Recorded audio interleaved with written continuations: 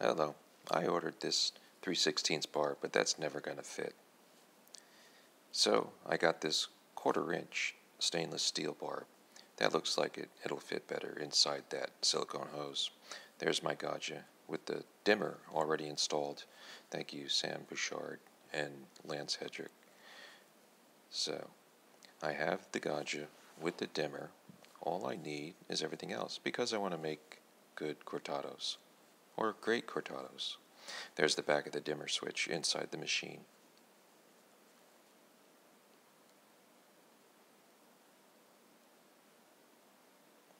There's where I connected it. I cut the gray wire that comes up from the pump, connected to 2 black wires to it. Underneath the switches are those indicator lights. They're in the way. That's where I want to put the gauge, the manometer or pressure gauge down there. Damian says it won't fit, but I'm going to make it fit, or I'm going to try anyway. That's where I want to put it, right down there. Inside this machine is a mess. There's a lot to deal with, a lot of wires. I watched a lot of videos and listened to a lot of people. There's where my lines run. I just want to make good cortados. Anyway, let's work on that fitting. So, they didn't have exactly what I wanted, so I made it in 3 parts. I had a 1/4-inch national pipe thread to 1/4-inch barb that screws into a T-fitting with 1/4-inch that connects to the gauge from Cafe Parts.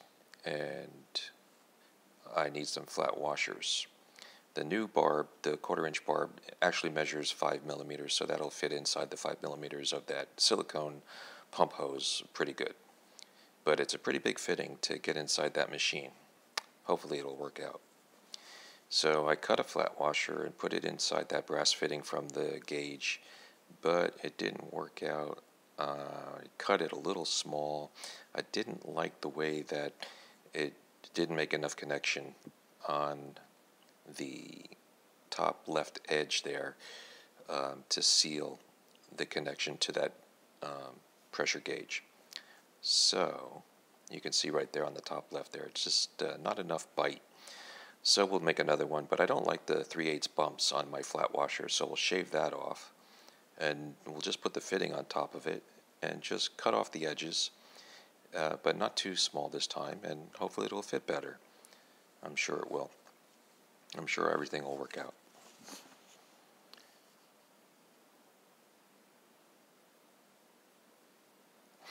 So, that looks like it does fit better, and we'll see how it tightens a little bit later. Let's talk about how we thread these pieces together. When you use Teflon tape, you don't need a whole lot of it. You just wrap the threads once, overlap slightly, and that's more than enough. And you don't want to get any of that Teflon in the path of the water.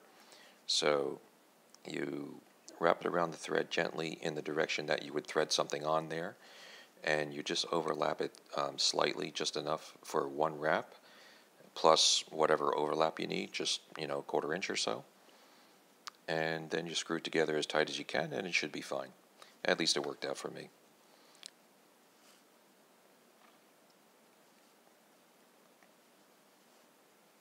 So, what's next? Let's put this washer back in here, and that brass fitting on the end of that 1/4-inch fitting, and make sure it makes a good connection, and tighten it down, and just look at the seal. Yeah, it looks like it has a good bite on there. So that I feel a little bit better, like that'll make a good connection. And now I have the pressure gauge worked out. All I have to do is cut some holes and put everything back together. And I have to clamp onto that hose, so good thing I could find a pack of 20. For that red hose, I got to get small enough to clamp it and big enough to get around it. This one looks like it'll go small enough to clamp on that red hose, and it looks like it opens up big enough to go around it, so that looks like it'll work out. So I think I'll go ahead, and that's where I tapped into my dimmer switch from that gray wire coming out of the pump. Lots of wires. That's the power supply in the back, 120 volts, and this is the rest of the machine. And looking down in there, I got quite a mess. I have the Gaggia logo plate. That's the back of the plate from the front logo. And it looks like it can just pull right off. So I decided to pry it off on the front very carefully, trying to notice where the 3 little prongs were and prying right at that location. And it looked like I could pull the logo straight off. And if I did, that plate would fall down inside there. And it did. But yeah, it looks like I can just move that over by drilling a couple of new holes. Those 3 perfect holes, just use the one on the left and make 2 other holes perfectly to the left of that. And then I can slide it over. This piece, I have no idea what that is, but that appears a couple of times. There's that back plate to that Gaggia logo. I'm going to take this out and look at it for a couple of days and think about what I'm going to do next. And I'll put it on my faux marble placemats and turn it around and see what it looks like, and just plant it on top of the machine for a couple of days and think more about it. Yeah, I think I can just use this other hole and then make some other holes where this record and play buttons are. I don't know why they have record and play buttons there, but it works. Alright, so back inside this machine, we have a mess. Lots of wires. So I have to modify the PID as per Damian's instructions. I'm sure I can unsolder that SSR that's inside of it. Yeah, I'm sure I can do that. It was a little hard. It was pretty damn hard. Not a thing for beginners. But I did it, and now all I have to do is put in the pressure gauge and the PID, and I'll have everything. Right? Looks that way. Alright. So there's some 22 gauge galvanized steel wire that I used to make the connections as Damian suggested.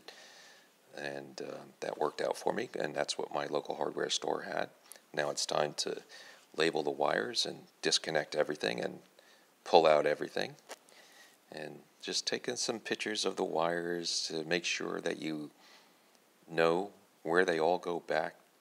I labeled my A series switches and my B series switches and my C series switches, which was C was steam. And you just keep taking it all apart. You get down into the boiler, you got 2 hoses left there. The one is on the solenoid. Those front switches seem like they come out okay. I saw somebody taking those out, so I'm pretty sure I can do that.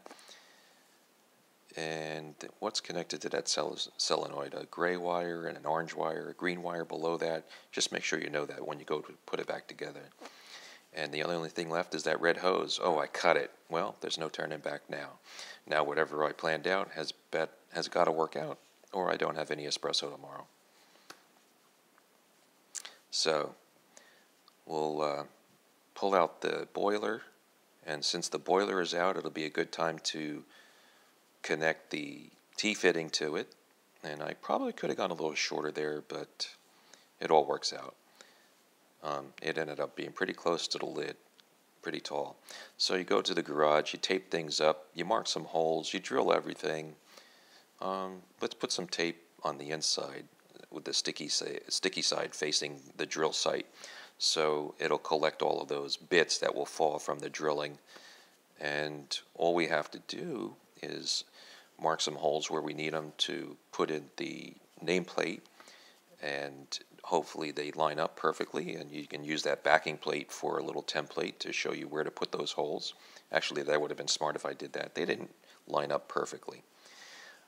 As you can see, it's raised up a little bit here, but if I need to enforce that a little bit later, I'll just tap it in with a plastic mallet or something. So you drill your holes, and what do you have? Well, those aren't perfect, and that hole for the gauge is too small, so what do? You tape it again, you mark some more outer lines, and you grind it until it fits, and then you get it to fit.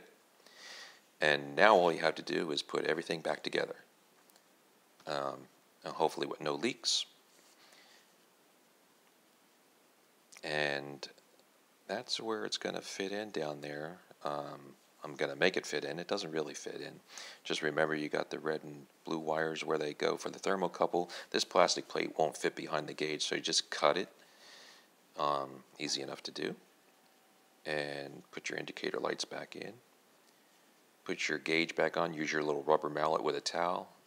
Tap it in, and those are the indicator lights underneath the switches. Everything seems to be snapping back together. Unfortunately, when I put the boiler back in, it did nudge out the gauge a little bit because it doesn't really fit. Damian was right. But it all worked out. And I have what I needed, I have what I wanted, and I'm making even better cortados because now I do it at a temperature that is set and steady. If you have any questions about how all of this worked or what else I can tell you, please feel free to make a comment. Ask me anything. I'll tell you everything from what I know anyway. But it was a good deal. There's the PID on the top. I haven't decided how to mount it yet. I like the slim black cage. There's the T fitting inside. It's a little crowded now. I got my relays in there, and I connected those things in the back, the thermostat switches, and then I ran all those wires throughout the back grid for now until I decide what other hole to drill and what flexible conduit to use. And just I want to do a minimalist install, just like I hit the dimmer switch in front of that steam. I just want good cortado. If you notice, I had that Urbanic grinder that Lance had recommended. This is my puck. It comes out pretty dry, good enough for me. When I bang it out, it comes out in one bang, and then it leaves a little bit behind, but not too much. It's livable. I just want good cortados. There's a couple of bubbles in there, but they're definitely coming out better. It's settled a little bit. So again, ask me anything you need to know in the comments. That's the back of the machine, and I love my Gaggia.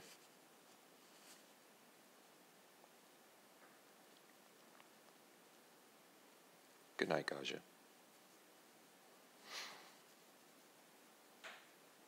91 degrees. Works for me. In this next picture, you'll see the 1.5 millimeters that the gauge pushed out a little bit. But I did get that Gaggia logo played in pretty tight.